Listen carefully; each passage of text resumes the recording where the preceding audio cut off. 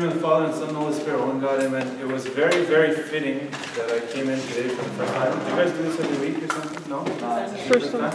Okay, it's very fitting that on the first time it's done, I walk in, and the topic today is spiritual bankruptcy. And then I sit down, and then you guys start singing, and it makes me feel so much better. The first thing it made me think of, I'll read you a small passage of Samuel. It's the story of Saul and David. I'm just going to read you a small part, but it's basically when a distressing spirit, when Saul became depressed because he stopped following the Lord and the Lord's teachings and the Lord's ways, he started to become depressed. He started to have like this distressed spirit, the Bible calls it. So he would ask around. He's telling everyone that's around him, all the people that give him advice, everybody, he's like, I'm depressed, I have this distressed spirit. So everyone tried to give him advice, it wouldn't work, whatever, until someone came and told him, look, we know this young lad whose name is David. He is a beautiful singer, and what David would sing would be the Psalms that you guys have today in your Abay, or the book of Psalms in the Bible. David would come and he would harmonize, he would make those Psalms into music, and he would play them on the harp. And the Bible tells us, whenever the Spirit from God was upon Saul, that David would take a harp and play it with his hand, then Saul would become refreshed and well, and the distressing spirit would depart from him. So this is exactly what it made me feel like. It's like every time he would pray like words to God in such a beautiful way, that sadness would go away, that depression would go away, and that's exactly how I felt, because like I told you guys many times, I never come to speak about something if it's not something that I suffer with myself. So today is about spiritual bankruptcy. What does that mean, or what did I want to mean by spiritual bankruptcy? You guys ever feel that prayer becomes enter those times where praying becomes very hard, reading your Bible becomes very hard, doing the right thing, coming to church becomes very hard. Suddenly, you used to go to waking up every Sunday to come to liturgy, but then you don't feel like it anymore. It's like too early, you don't want to, you don't feel it. You walk in and you feel like almost like a stranger because the vibe's not there. You try to stand before God to pray before you go to bed, and like you used to be able to pray something, and then now it's just like you're like dying to just, say the Lord's Prayer. And then it's like this thing that just keeps going. It's snowball effects. It becomes, is that just me? Am I crazy? Does that happen to anybody else? Yeah, okay. I was starting to get worried. Everyone's like, what are you talking about? And I was like, oh, maybe I should seek help. Anyways, and what happens is it snowballs. It snowballs. Why does it snowball? Because we let it snowball into us having this state of anxiety, this angst about everything, that we just don't care anymore. So we let the small thing, that little dryness, instead of fighting through spiritual dryness, okay, we stop fighting completely. We give up. We let the devil just take us with the flow. And then we find ourselves, and this is the dangerous part, we find ourselves falling into temptations. We find ourselves doing things that we used to find very wrong, but now we think of them, or we do them, or we're tempted by them, and it's okay, because that feeling inside of us is completely like, ugh, I couldn't care. Like, you feel like you're stuck in mud, in quicksand, and it's swallowing you, and it's swallowing you. And that's the exact state of my life right now, okay? But not, it's like this daily fight. It goes and comes, okay? So walking in today, like, you guys just proved one of my last points of today was fellowship, okay? I'm going to start like from reverse just because it just happened. Having each other, having something like this, as soon as I came in, it reminded me of how sweet it was to praise Jesus' name, how sweet it was to be with people who want to praise Jesus' name.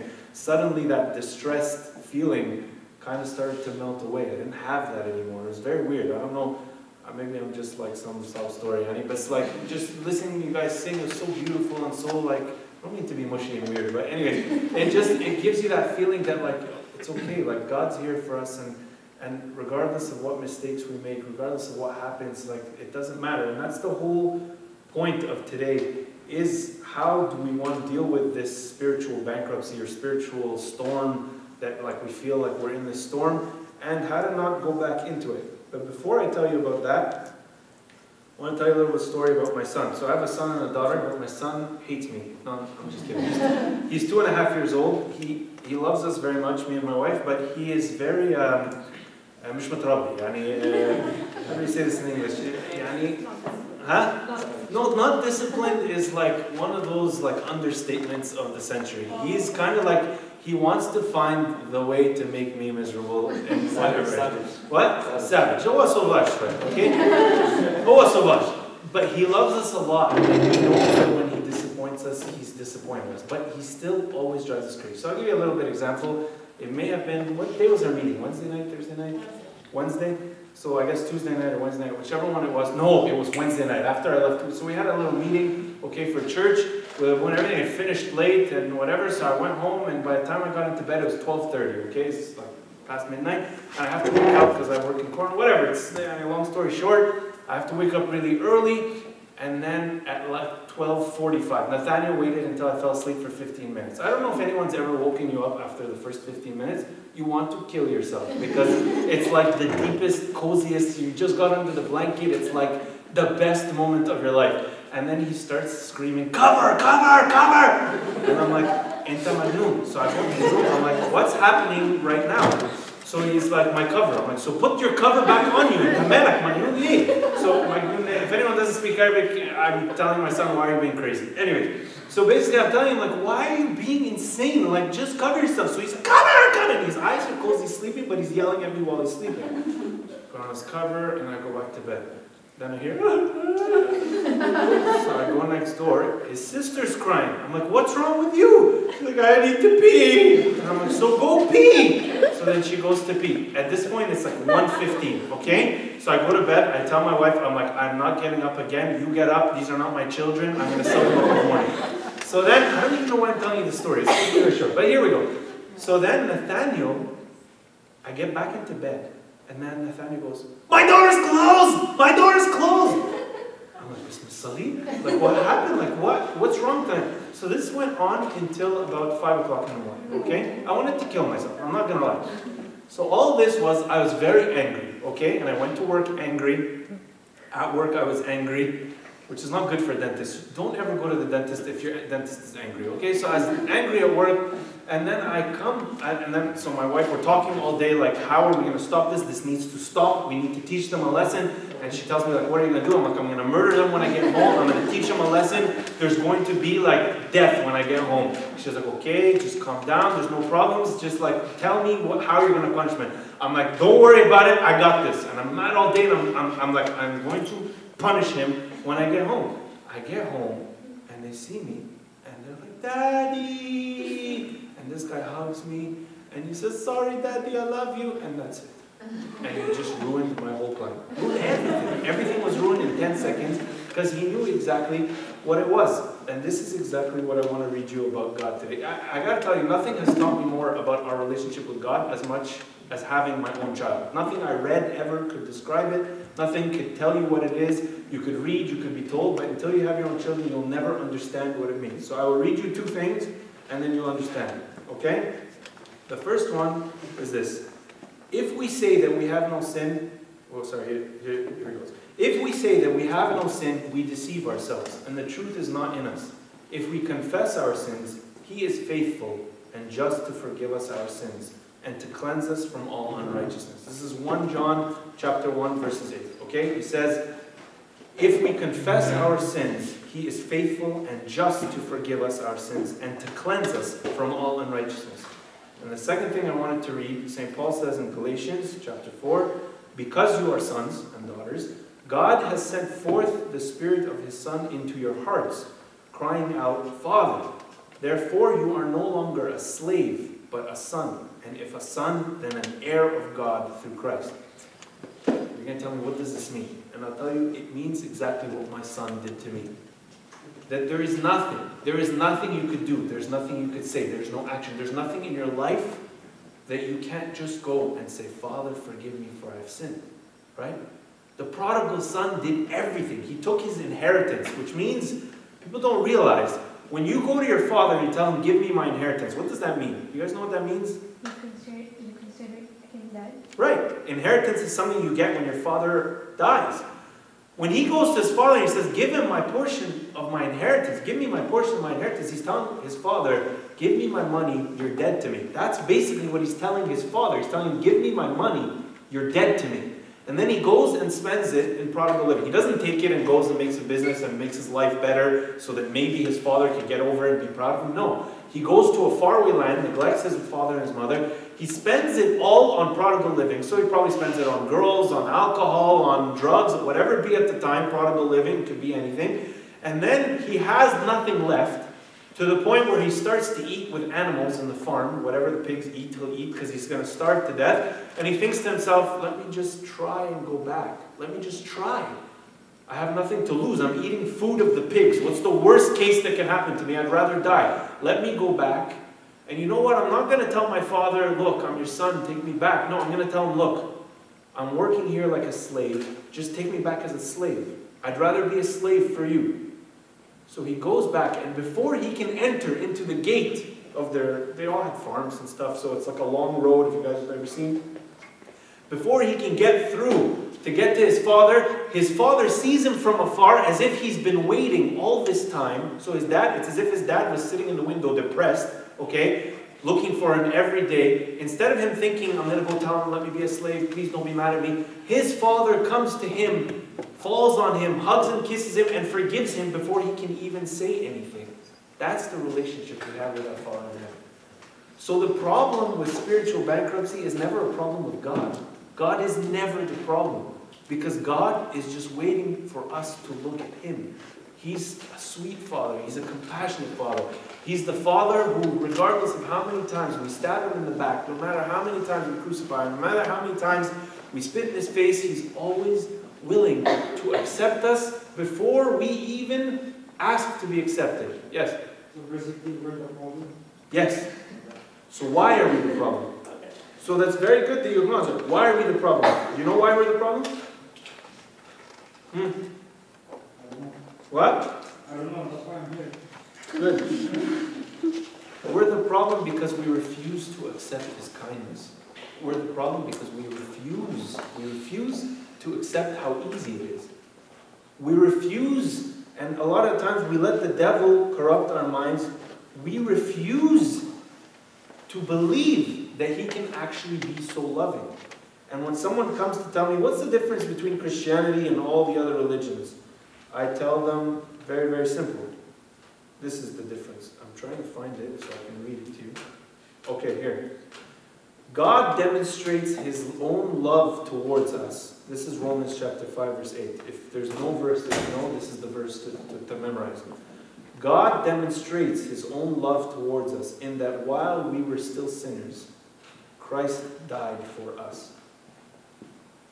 Do you understand the weight of this sentence? This sentence is not saying, you go clean yourself, you go be better, you go become a better person, do this, go to church, be friends with everybody, and then come back, and then I'll forgive you. No.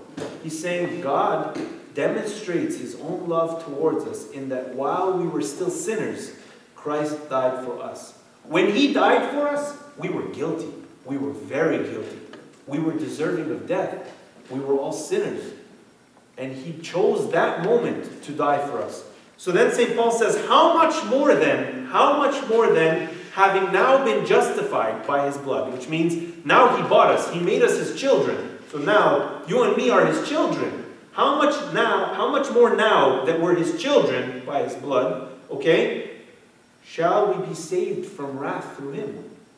So he's saying, before you were my child, I was ready and I did die for you. Now that I died for you and I made you my son and my daughters, how much more will I do anything to save you from punishment, to save you from fire, from hell, from depression, from distressed spirit, from all evil? How much more now that you are my children, right?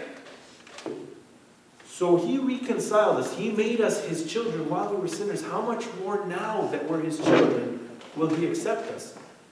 St. John says He is faithful. He is faithful to forgive us.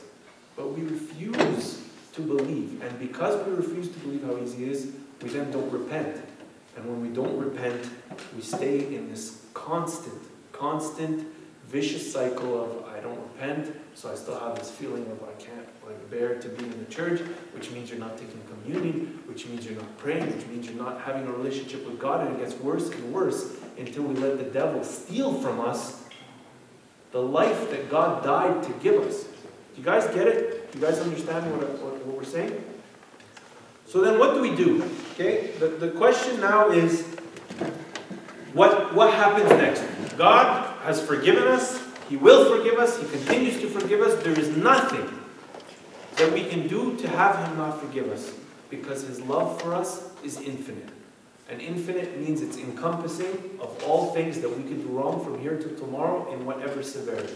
Alright? And the church is examples of all the saints that we have do not end, of people who are murderers, people who are adulterers, people who are fornicators, people who are homosexual, people who are whatever. And they found Christ through His mercy and through His compassion. And it didn't matter what their old life was like, because He restored them to a new life. Okay? It doesn't matter. If a murderer like Saint Moses could become Saint Moses, how much more anyone else? If a thief who lived his whole life could be turned to while Jesus in his most painful moment on the cross and telling him, today you will be with me in paradise, how much more, all of us, can we be saved? So, the question is not, will He stay mad at us? That's an unequivocal no. Don't let the devil ever, ever, ever make you believe that God is mad and that He's staying mad and that you cannot be forgiven. This is from the devil. It cannot be something that you ever accept. Okay? It's like if I came to you, okay, and I told you, your father hates you. His biological father, okay? It's like I go to Amir and I tell him, Abuna Yohanna, if anyone doesn't know, Father Yohanna is Amir's dad, okay? And I go to Amir right now outside and tell him, watch yourself. The next time Father Yohanna sees you, he's going to kill you. And he's very mad at you. Don't come back home, because he will not accept that you sleep in your house. There's nothing I could say to Amir to convince him of this. Nothing. There's no, regardless of what he's done, he could have hit someone with a car. He could have killed his mother with a car, and his father still will not say that about him. Okay? True or not true? True. Okay? So there's nothing I can do to go to Amir and tell him, your father will not accept you. Do not enter your house. But that's what the devil tricks us with every day. He says, you're disgusting. You're disgusting. Don't go back to him. He's holy. And the devil is very crooked, very wicked. As if he believes and he wants to worship God. He'll tell you, no, God is holy. You're not holy. Don't go back to God. You're disgusting.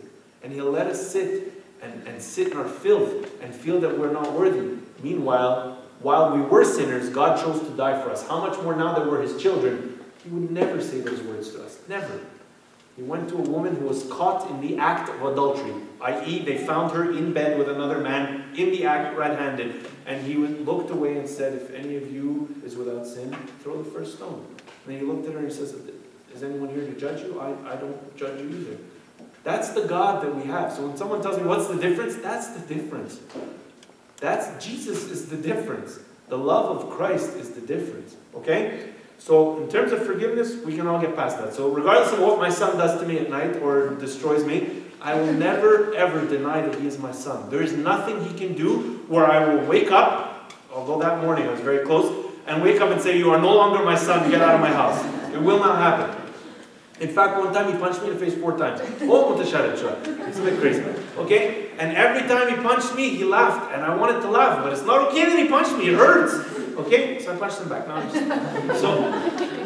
So I was very mad at him, and I slapped him on the hand or whatever I did, okay, to punish him, because he punched me 4 times in the face. After each time I told him, don't punch me in the face. And he still didn't answer. He hit me, like actually punched me. So I'm like, Nathaniel, don't punch Daddy again. And he punched me again. I'm like, Nathaniel, I'm going to punch Daddy again. The 3rd time, I'm like, what? And then he hit me the 4th time, so I punished him. And do you guys know how long it took him to come back crying and give me a hug and give me a kiss and be like, I'm really sorry, Daddy? Do you know how long it took? As I was yelling at him, he was already doing it. So sorry, Daddy, I know what you said, Daddy. He doesn't want to get punished. No, I punished him already. I already slapped him on the hand and told him, go sit in the corner or whatever. And he's like, I'm sorry.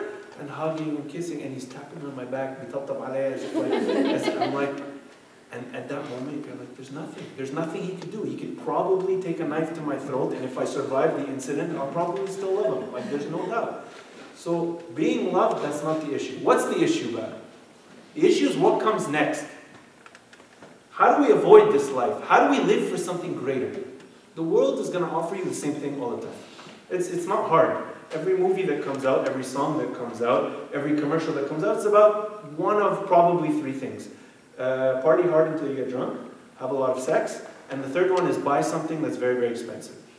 You could probably limit every single commercial from now to the rest of your life, every advertisement, and the best ones. Name a commercial off the top of your head. Go. Pepsi. Pepsi, Big Mac, then to Pepsi, Big Mac. Very good. The most famous commercials, okay? There's a guy, I was actually listening to an interview. Do you guys know the Dos Equis guy? The Stay Thirsty, my friends? Do you guys ever see that on the most interesting man in the world? Did you ever see that commercial? Anyways, this guy made a career by that slogan, okay? The whole most interesting man in the world. Why is he the most interesting man? Because Dos Equis, the beer company, tells us he's the most interesting man. A career! He made a career off this thing. He was living in his car until he became the Dos Equis beer guy, and now he is the Dos Equis guy. He just got fired? It doesn't matter. No, he moved on. Anyway, all this to say, the world will sell you 3 things, and it'll sell you the same 3 things over and over and over. It'll sell them to you in every movie, in every song, in every show, in every advertisement. It's not very difficult. You don't have to look very far. Every billboard, every bus passing you, everything will be about have a lot of sex, have a lot of alcohol, and buy a lot of things. Okay? It's the devil's way to do it because he knows what the short-term way to our heart is. Okay? The short-term way to everyone's heart is those 3 things. Okay? Those 3 main things. Problem is, fantastic, you buy all the things in the world, you're never full. This is the common thing. This is how economics work. Okay? No one ever buys one purse. Okay? A nice purse to all the girls. No one ever buys one nice purse and says, I'm good for the rest of my life. That's not how that one works. Usually how it works is I buy one nice one, I'm thinking of when I'm going to get the next one, and probably if you have the nice one, you want the next one faster than someone who doesn't. Okay? That's how all things work. The iPhone cycle is 2 years. Why is it 2 years? Because they make it so that the update slows your phone so much that for you to text someone back, if you're more than 2 years late, it makes you throw it against the wall, break it, so you buy a new one. Okay? Anyone ever have like an iPhone that's like 3 years old or late? Yeah, in fact, how long does it take you to send an email? Like 5 minutes? Yeah? Okay. This is how the world works. Buy more, buy more, buy more, or have party time, get drunk, lose yourself, have a good time, or more women, more men, more women, more men. It's a shallow life, and then we always see what the end of that life ends in. It's demise, because there's no satisfaction. At the end of the day, you can have bought everything you want, you'll never have bought the whole world. At the end of the day, you can have had sex with everyone in the world, but you'll never be satisfied. It'll be an addiction. If anything, it'll start to tear at your heart, because you've given your heart to so many people that no one person has the key to your heart anymore. The whole world does, and no one is special to you anymore. This is how the world works. So this is what the devil is selling you. But what God is trying to convince you of is that you don't need this world. You don't need these things. That what you need is each other. What you need is Him. So what's next? After you get forgiveness and after you realize that you're always forgiven, what's next? St. Paul tells us, walk in the Spirit, and you shall not fulfill the lust of the flesh. For the flesh lusts against the Spirit, and the Spirit against the flesh. He's saying they both fight against each other. Your spirit and your flesh will always fight each other. Your spirit will tell you, no, look at something better. Your spirit will tell you, look, give to the person who's hungry in the street. You will buy for yourself happiness in the kingdom of heaven. Instead of going to buy another person, go buy for someone something to eat. Right? That's what the spirit will say, but the body will say, no, I'd rather have this thing. Right? The spirit will tell you, keep your chastity. I know everyone has a boyfriend, everyone has a girlfriend, but everyone gets broken up and has their heart broken, and it never leads to anything. And then they have bad memories and bad experiences, and then they're traumatized. And then, but God's trying to tell you, keep your heart for the person that you will have, that will be yours and yours only, and you will be theirs and theirs only. He's trying to tell you, I'm here to be the person that you hold on to have the strength in a world that's trying to sell you all these evil things, right? So he's saying, and these are contrary, the flesh and the spirit are contrary to one another, so that you do not do the things that you wish. He's saying we don't even have control over our own minds, our own bodies, because of the evil that is in this world, because of all the stuff that we surround ourselves with. We want to be holy, but we see a bus pass by and there's a girl on it who's not wearing clothes, and the guys are like, I'm trying to be holy here, give me a break. And then something happens. We try to be giving or whatever, and we work hard, and then we walk into the mall and there's something advertised that's beautiful, that's very expensive, that's new, and I want it, and I worked hard for it, and then that steals some more of our spirit. They fight against each other, and they fight against each other day and night. So then, how do we walk in the Spirit? St. Paul tells us in Ephesians, he says, I beseech you to walk worthy of the calling with which you were called. This is something that we pray every morning in prime prayer, okay? We read this every morning in prime prayer for this reason. We're telling him, God, help me to walk in the way that you see fit, worthy of the calling. What is the calling? Okay? He says, walk worthy of the calling with which you were called. Sometimes we use this word, I was called. You guys know what that means, called? What does it mean? Chosen. Very good. So sometimes we think we're chosen as like, oh, the priest was chosen. He was called. But no, we're all called. Anyone who knows that Jesus is their Savior is called. It's called for what? Called to show the rest of the world who God is. To show the rest of the world what it's like to live a life in Christ. What it's like to have peace and that joy. You'll tell me, but I'm shy, I don't want to talk. Don't talk.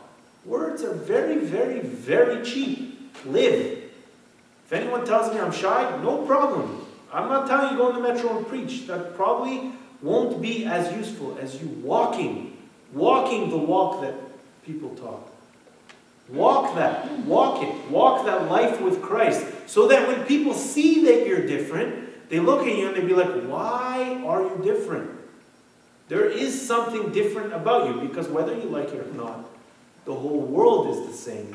And you are the only unique ones.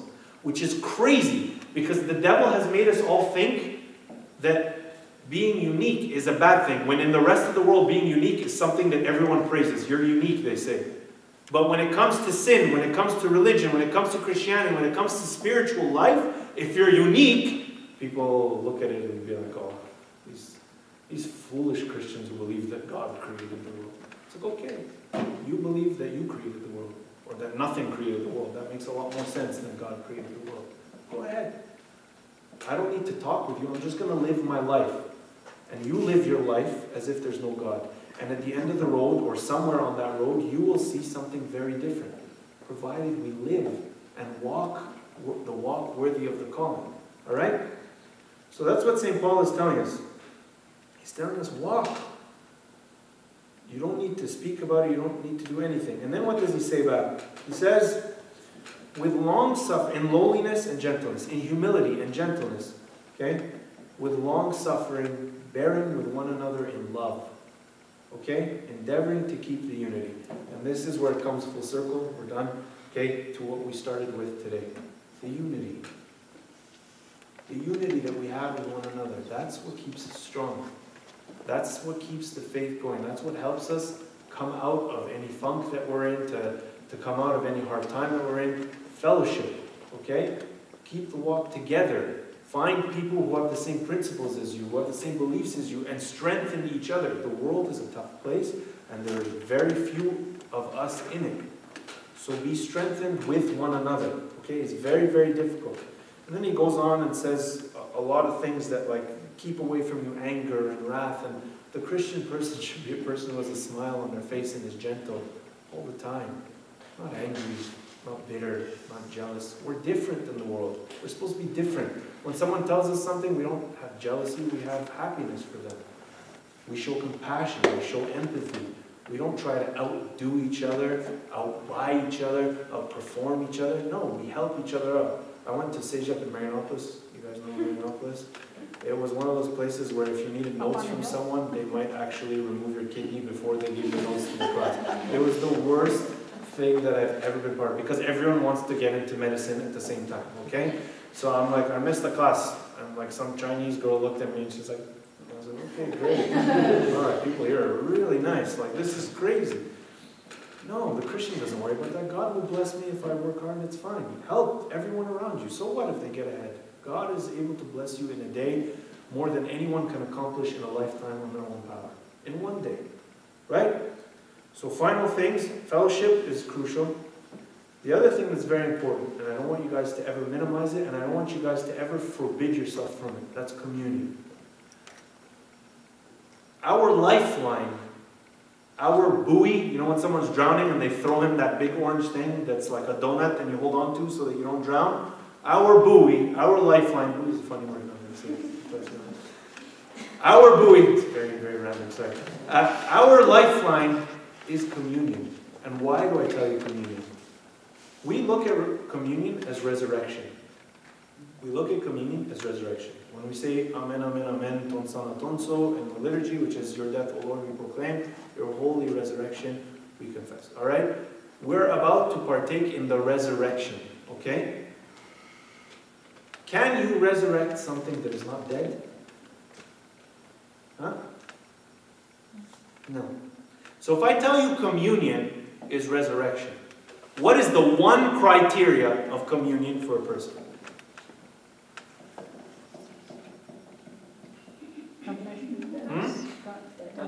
Confess. That they have to be dead. Which means what?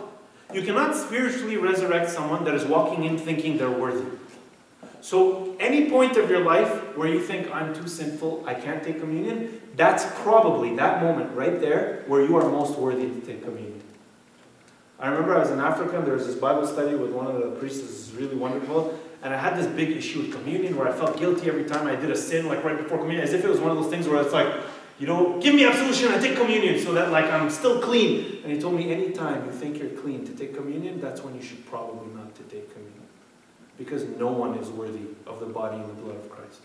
No one is worthy to walk in front of that altar with Christ on it and say, I am worthy of you.